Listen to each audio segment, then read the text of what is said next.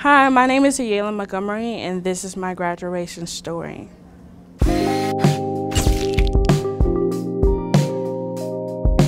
After graduation, I plan to go to the University of North Texas and study nursing.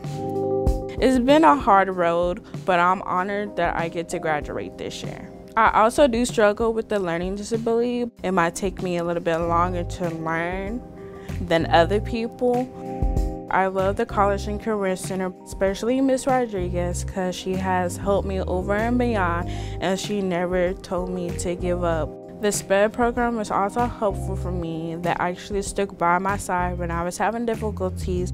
I'm looking really forward to going to college at the University of North Texas, but also meeting new friends and new environments and just living the college life.